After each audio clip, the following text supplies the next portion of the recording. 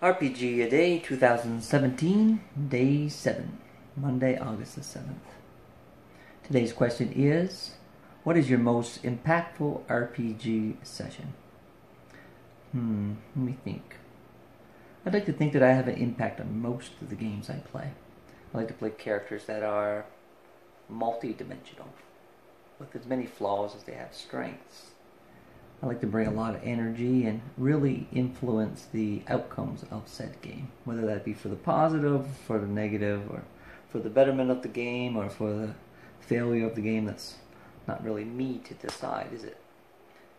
Now, let's just throw this out here. I'm going to give props to the, Star Wars system, Edge of the Empire, right there.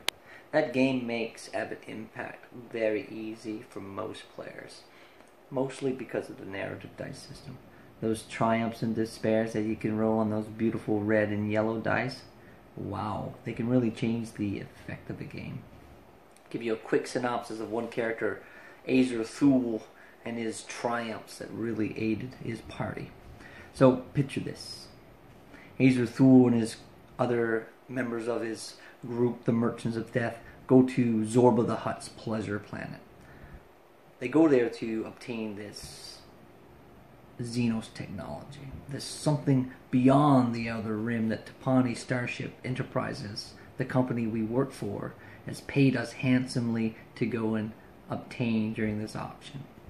Other big players are here as well. All the big starship manufacturers, the Empire. Zahn himself is here. Everyone's interested in this Xenos tech.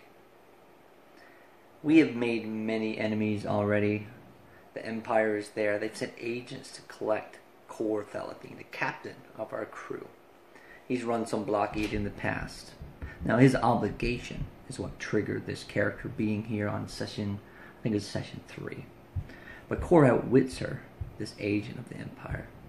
And in doing so, I obtain her datapad. I break the datapad, being the slicer, the mechanic, the technician character. I roll 2 triumphs.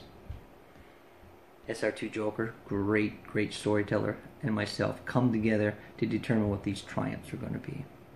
She's an agent seeking outlaws. So what better thing to be on this datapad than a list of criminals? A throwaway triumph. Good information to have, but not something that was particularly interesting or useful in that moment. But I locked it away. A month and a half later, 3 episodes, we've gotten in much more trouble with many more characters and many more criminal outfits. Everyone wants us dead at this point. We've hired assassins. We've been attacked by assassins. We're in a meeting with Zorba the Hutt. Our face character, Rala, to Groot, a performer, is trying her hardest to outwit this very difficult negotiator in Zorba. If you've seen the Hutt stat blocks in the either of the core books, you'll know that their negotiation skills and their attributes that power them are very, very high. We're still relatively, we're not knight level characters by any means at this point, so Rala's struggling. She fails, gets some despairs, pisses off Zorba. Zorba's going to feed her to her beast. We're not going to get this Xenotech.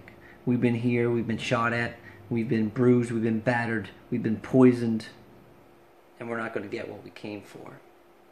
Then it came to me. Zorba's a criminal.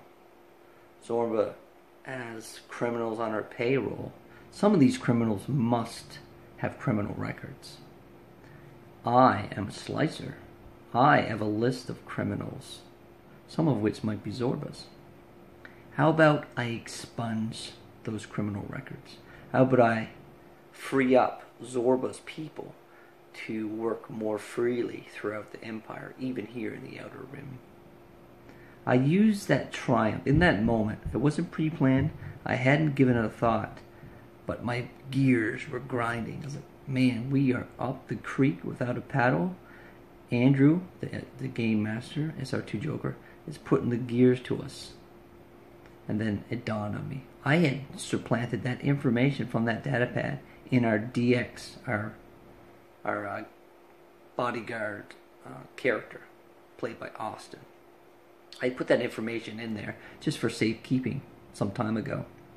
So I accessed the information from DX, and I sold it to Zorba, freeing up Rala from being fed to the beast and giving us the upper hand in the auction.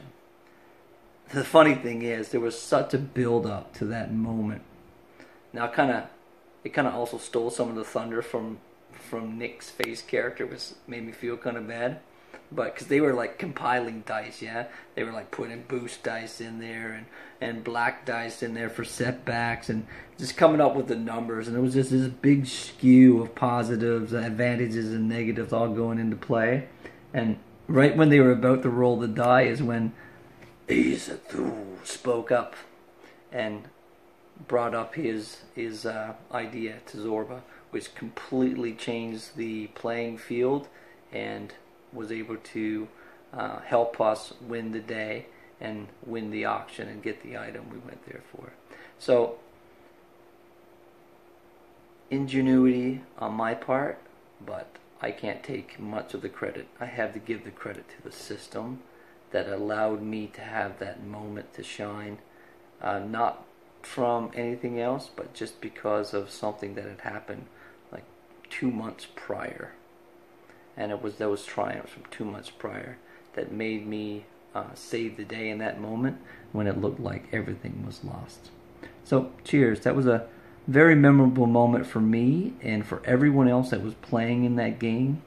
I know we did some podcasts where we chatted about the game afterwards, and that got brought up several times. It was a star moment for sure. It was a moment that changed our futures in that game, and it's one I'm quite proud of and happy to share with you today. Cheers.